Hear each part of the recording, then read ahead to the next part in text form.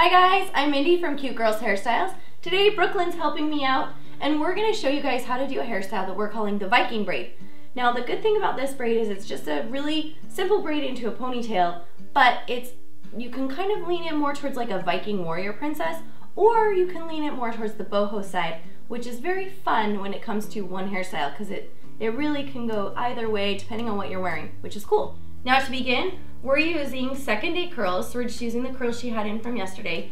I've taken her hair pretty much from the temple over and flipped it to the side, and then I've pulled out just one little piece that we're gonna leave for softness around her face. I'm gonna go right here by her ear and pick up a section of hair, and I'm gonna begin a Dutch braid. So we're just gonna do a regular Dutch braid, and we are gonna add in pieces on the top and the bottom. And it's just a very true Dutch braid right through here. This would be simple to do on yourself since it's right here working on the side of your head, so you can still see what you're doing in a mirror, anything like that. And as we're going back, we're just following kind of the natural hairline, so we're going at a slight downward angle, and we're just still picking up hair on both sides. And we're gonna go back. I'm gonna probably have, I don't know, 5 or 6 braid sections before I'm finished with this. And when you get done with this part, then I'm just gonna finish off with a normal 3-strand braid here at the bottom.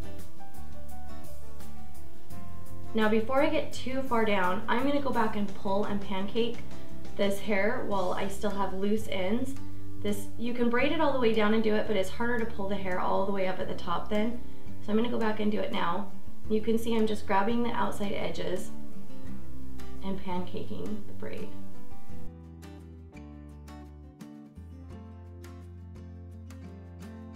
When I get to the bottom, I'm gonna still leave probably a good 3-4 inches at the end. And then I'm gonna go back and just pancake this part too. And then you can secure the ends with an elastic.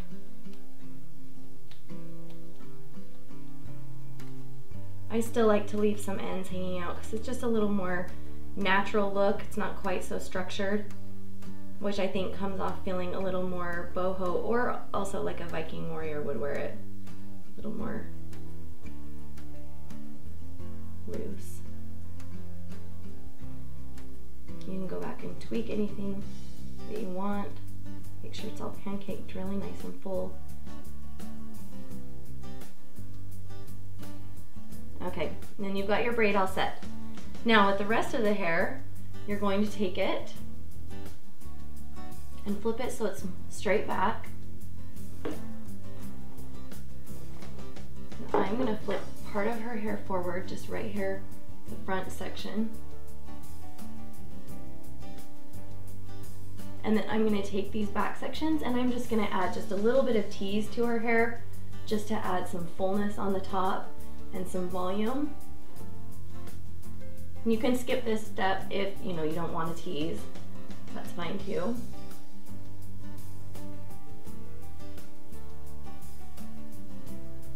If you're teasing, not ratting your hair, it shouldn't be too hard to comb out.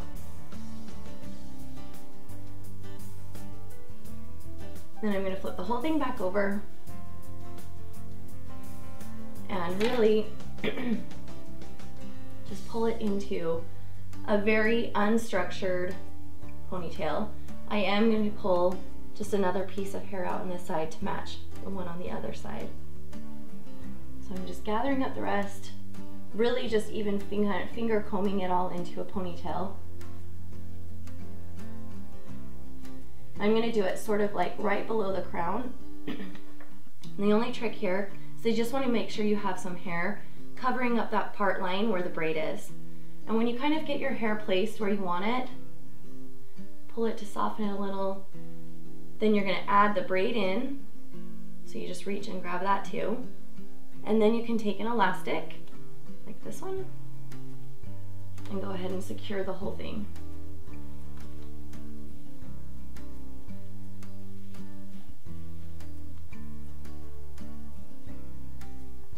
Okay, now at this point, you can pull and tug and tweak to your content. So if you want it really soft, this is where you do that. If you want it really tight and slick, you can do that as well. I'm just gonna make sure that's tight and secure on her head. So again, you just wanna make sure that you have hair that covers the part line. You can even kind of reach down and tuck it underneath this braid and pancake it just a little bit more so it sits on top of that part line. We really want the braid to pop. And then what I'm gonna do to finish it all off and to cover our not so pretty elastic is take a piece of hair from underneath and just take it and wrap it up and over, around and around until that hair completely covers the ponytail holder. And then take a bobby pin and go ahead and just bobby pin that end piece up so it's hidden.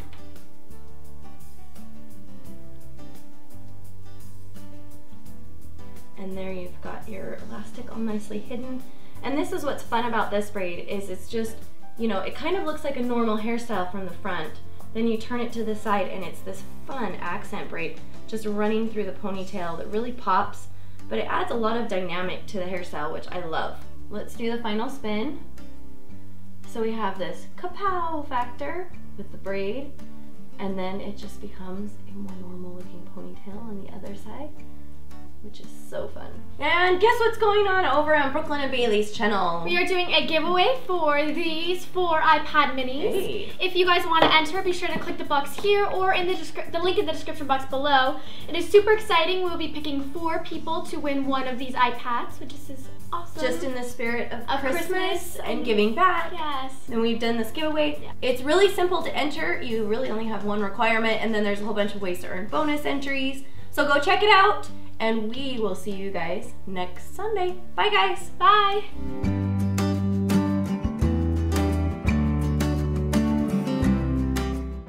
can pull as much or as little as you like.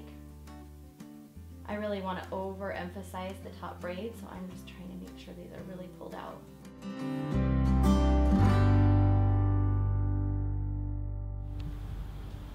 Are you checking your phone?